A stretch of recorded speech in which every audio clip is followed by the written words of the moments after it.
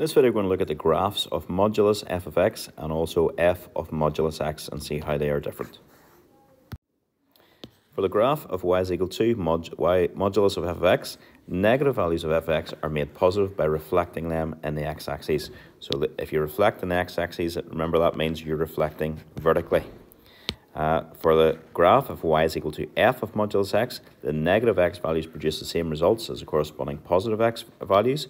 So the graph of y for the graph of y equals f of x, for x greater than or equal to 0, it is reflected in the y-axis for the negative values. So at this time, it would be reflected that way. Okay, we're going to look at an example here on how we do this. So the first example says, draw the graphs of y is equal to modulus of f of x and f of modulus of x for f of x is equal to, and a is f of x is equal to 5x minus 5. So we're going to do this one first. So I'm going to pause the video, draw this out first, and then we'll figure out how we can actually draw our y is equal to modulus of f of x or f of modulus of x. Okay, so we've drawn the graph of f of x, which is equal to 5x minus 5. So if you have a look at it, the gradient is 5 and the intercept is minus 5. So it crosses the y-axis at minus 5. And if you have a gradient of 5, that means for every 1 I go across, I go up 5. So I've gone up across 1 and I've gone up 5. So it's not really drawn to scale, but you can see, step across 1 and I've gone up 5 units. So that's my graph.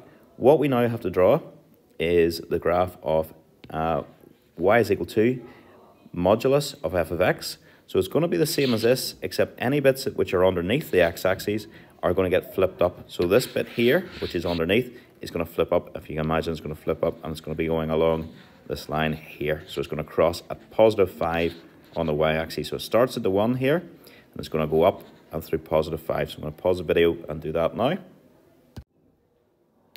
So here you can see it still hits at this point, but then anything that was underneath the x-axis has been flipped up, so it's been reflected on your x-axis. Okay, next one we're going to do is f of modulus of x.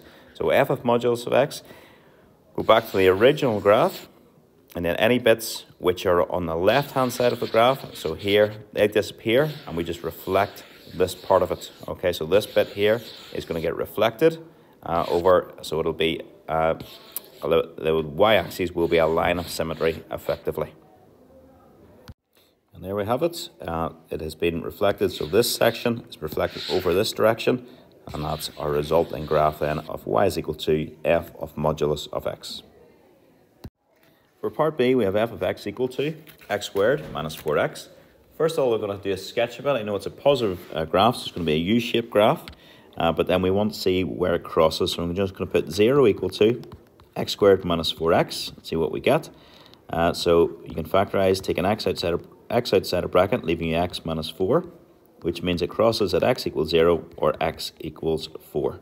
So if I draw my f of x graph, it itself looks like this, and it's crossing at 0 and it's crossing at 4. So that's y is equal to f of x. We can then draw the other ones. So y is equal to modulus of f of x, basically the same graph. So the way I like to do these ones, I'll draw my curve, I'll do a wee bit in dash to show that that's underneath. And that bit that's dashed then gets flipped up. So that's y is equal to modulus of f of x. I'm squeezing this in. This very last one then we have got is y is equal to f of modulus of x, which means this section here, if I can shade it in, this bit here of the original graph just gets reflected horizontally. So it's going to give us, I think it's going to give us a sort of W sort of shape.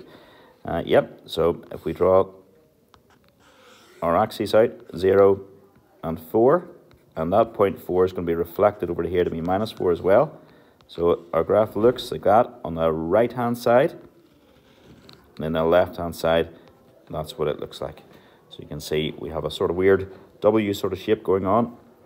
So that's our 3 graphs done. The last example says for us to sketch the graphs of modulus e of x and y is equal to e-level modulus of x. All right, I would have no idea how to do this without drawing the sketch of my regular exponential graph e to the x. So if you sketch it, you've got your horizontal axes, your vertical axes. I'll give it a wee bit underneath there as well. And that's the general shape of your y is equal to e to the x graph. So if we want to then do y is equal to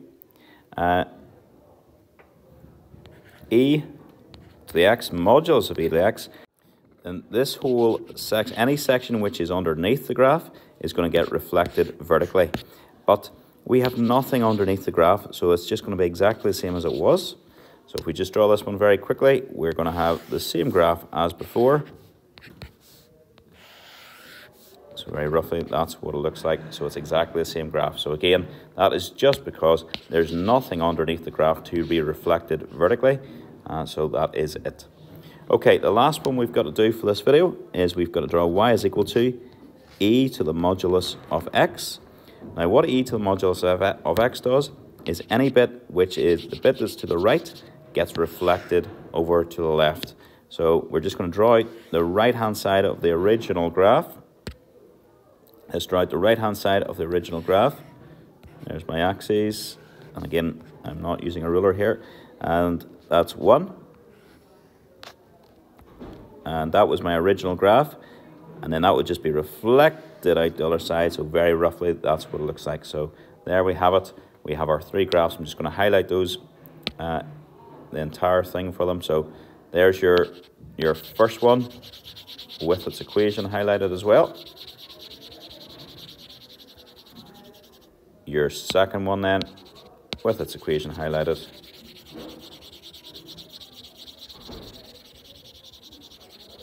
And the third one in a lovely yellow. And that is us sorted. Okay, so very easy. So just go back over the thing. So if we go back to the start of this, basically here, this is the most important bit. For the graph of y is equal to modulus f of x, that's where you reflect vertically. So any bits which are underneath get reflected up. And for this graph, the results, the right hand side then gets reflected over to the left as well. And that is it.